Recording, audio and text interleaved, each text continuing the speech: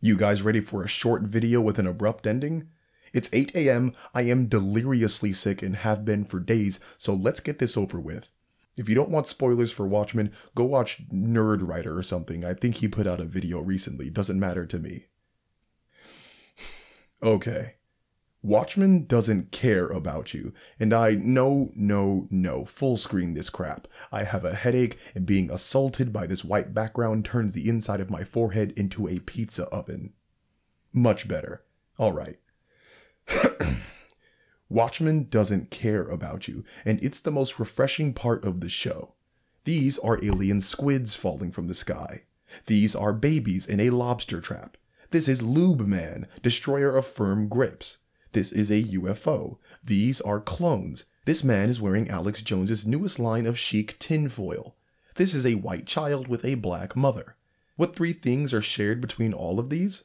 Thing 1, they are a giant middle finger to you because thing B, they are not explained at all when first introduced due to the fact that thing dog, the show doesn't care about making you feel comfortable. The show looks dead into our eyes and says, you'll take what we give you and you'll like it. Watchmen very well might be the ballsiest show I have seen in a long time. I know I kinda just went over exposition in my last video, which none of you people watched, but Watchmen is such a good show that I'm just gonna talk about it again, so screw it. So many television shows, movies, books, and video games are obsessed with acting like drug-addicted door-to-door evangelists, except instead of a crack pipe, they get their fix from info dumping. Oh, why, hello there, Mr. Audience and Mrs. Consumer. Do you have any spare time to listen to this small Bible's worth of backstory that I keep on hand? No? You really just trying to pay attention to the story and the characters? Wow, I've heard that a lot today, actually. Well, I guess I'll just tell you the same thing I told everyone else. Drink bleach and die. Here I go anyway. Long ago, when time was new, and all of history was still a dream, the gods ruled the earth. Everyone knows. The Belmonts dealt in black magic.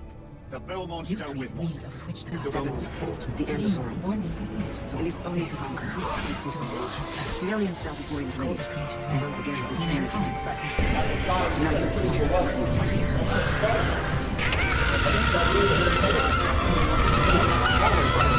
It is the most frustrating thing in the world to be invested knee-deep in a piece of fiction, only for that same piece of fiction to unzip itself and info dump all over your unsuspecting chest. Millions of years ago, a meteorite made of vibranium, the strongest substance in the universe. Like, holy mother of Jeffrey Epstein didn't kill himself. I am 30 seconds into this film. Why is there already exposition? Black Panther is a 130-minute movie. Why am I already being lectured to? This current culture among narrative entertainment has literally crippled the collective audience's ability to be comfortable with plot-related ambiguity. We consumers as a whole are so used to being spoon-fed information that as soon as a show comes along that doesn't do that, we regard it as some type of remarkable phenomenon. And you know how I know this? If you Google Watchmen confusing, you will literally get write-up after write-up about how confusing the show is and how that is such a positive force. Why Watchmen is the best kind of confusing. Watchmen series premiere recap, exhilarating confusion. Watchmen review, episode 3 is confusing and transfixing. Ooh, but Savage Books, you're making a video about Watchmen's subtle approach to exposition, contributing to the very culture you are critiquing, you cross-eyed knuckle-dragging hypocrite. And you know what I say to that? You're right, and I'm angry that I had to make a video like this in the first place. I mean, of course, part of that rage is coming from the fact that I've coughed my lung into my gullet, but my point still stands. We as a consuming audience shouldn't be astounded or entranced when a piece of fiction presents itself to us without immediately spreading open its hind end to show its most deep and intimate parts. The least a show could do before laying long, hard exposition across my face is take me out to a nice first act dinner. And the worst aspect about all this is that Watchmen isn't even all that confusing. People have become so pacified, sedate, and slack-jawed with modern storytelling that they can't tell the difference between the need for an explanation and the need for patience. All of the exhilarating confusion that Watchmen creates becomes crystal clear if you just wait a few episodes. The random and confusing mask that Looking Glass wears is explained in episode 5. The random and confusing white children of Angela Abar are explained in episode 2. The random and confusing UFO that appears in episode 2 is explained in episode 5. The random and confusing squids that fall from the sky in episode 1 are explained in detail in episode 5.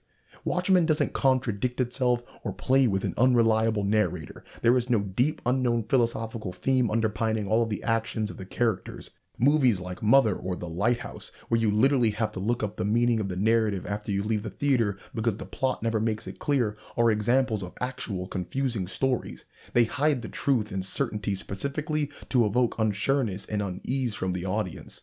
Watchmen isn't confusing, it's just well-paced and good, and sadly the vast majority of us aren't used to that. Sure, Watchmen is weird, I will never deny that. It's based off an Alan Moore IP, a man who looks like the filthy, unwashed love child of Hagrid, Charles Manson, and the word Grease. A man who calls himself, and I quote, Translucia Baboon.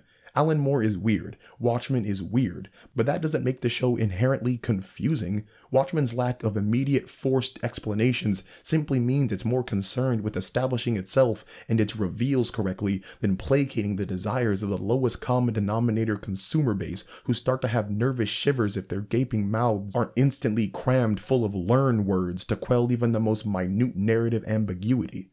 I'm gonna die. But this is not to say that if you find yourself confused by Watchmen, that you are part of some grand storytelling problem. No one chooses to be confused by anything. All this means is that poor narratives have disserviced you for so long and so consistently that competency appears confusing. This is not a you problem, this is a writing problem. I can't believe you committed suicide. I cannot believe you committed suicide. And you know what the worst aspect of all this is? It's that the show's approach to exposition and backstory really should be the baseline, the industry standard, because if it was, we could exclusively focus on the parts of Watchmen that actually deserve real praise, like the great casting and acting, the use of camera work and transitionary shots, the standout dialogue, or the fact it is one of only a handful of entertainment options to show a successful, emotionally healthy, blended African American and white family without needing to be in your face about it. The more movies and shows and games start allowing the audience to marinate in a little bit of ambiguity, the more comfortable audiences would become with waiting for answers to the burning questions of the narrative, therefore prompting Hollywood and the like to take more chances with the audience's ability to comprehend uncertainty instead of insulting our intelligence with pathetic exposition like this. This is worth 500-600 credits. That's more than you said we'd need. to buy our way out of the control zone and off Corellia. Anyway, Watchmen good, bad storytelling bad. A new BoJack Horseman video will be out in like 2 weeks or something. Subscribe to Patreon, donate to YouTube. I'm sick and I'm done.